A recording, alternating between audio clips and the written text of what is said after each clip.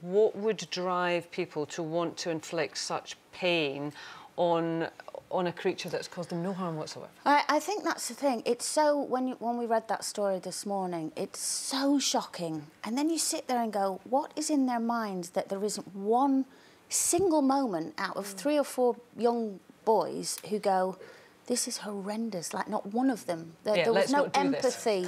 There was no moment of...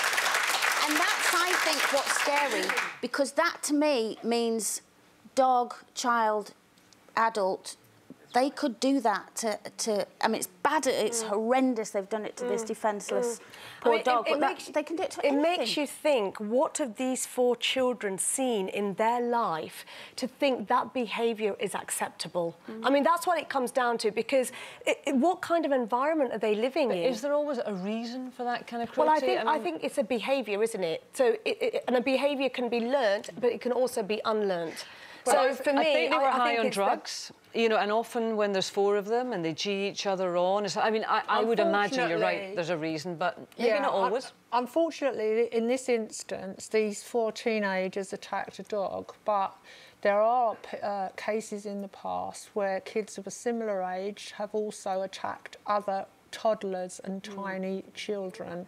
So Colleen is right, and the thing that I draw from this is that they confessed to being on drugs, and they also gave the dog drugs, and I think they had seen stuff on the internet, they'd played violent video games or computer games. They don't see any boundaries, because they're in... Well, we don't know that about any these boundaries, because my kids have played these computer games and, you know, they've watched films with violence in, but they just wouldn't dream of going out and doing something like that.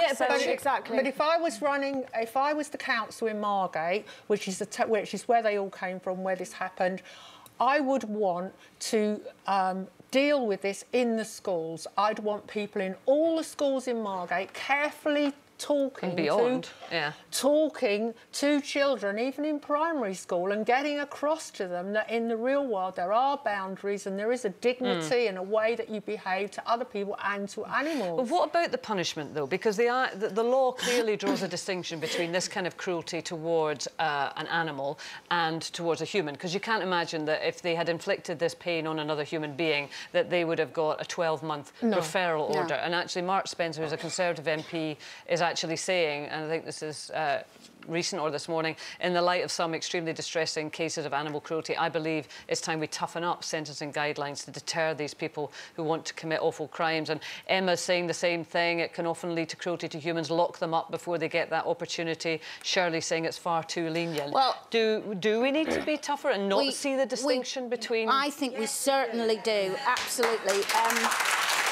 And, you know, whether it's locking them up in some kind of rehabilitation, you know, situation, not necessarily... Well, the referral order, part of that is that there is a kind of rehabilitation element. Yeah, but can I just say that, in actual fact, when I heard their sentence, I was quite surprised that they got that much of a sentence, because normally you read these cases and they get, you know, a £50 fine or... I mean, I've got an example of, you know, when Kira was 3 years old, we bought her a gorgeous little rabbit, and...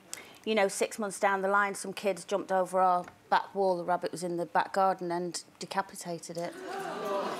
And when we called the police, they said, you know what, even if we catch them, they said they'll get a slap on the wrist and a £20 fine. There's nothing but we the can trauma do. And on it's your not done as cruelty, it's done as...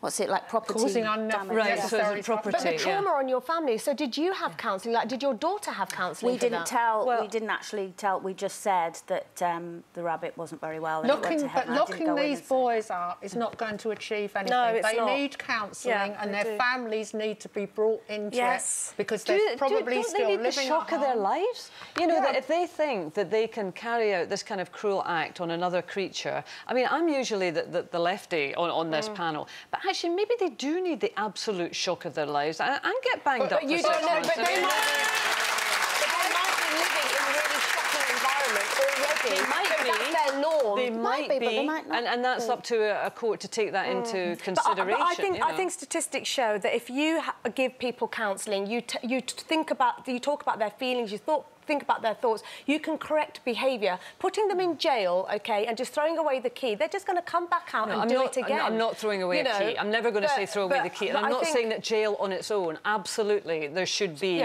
you know, some kind of rehabilitation programme. And also, part of this referral order... It's not picking out the boys. One of the boys, one of the 16-year-olds who pleaded guilty, his father has had to pay the cost of $5,800. Now, I don't doubt that that father will be really, really telling that boy off, but actually the whole family, because the family produced that child didn't come out of nowhere, and the counselling and the way of getting kids back on track can't be done by locking them up. I completely disagree with that. Well, I mean, I surprised myself, to be honest, but I mean, how do you shock young people into saying, well, no, this is utterly, utterly unacceptable? I mean, and I'm all for understanding, but if they are locked up, they'll meet other young offenders. But there has to be consequences to actions like this.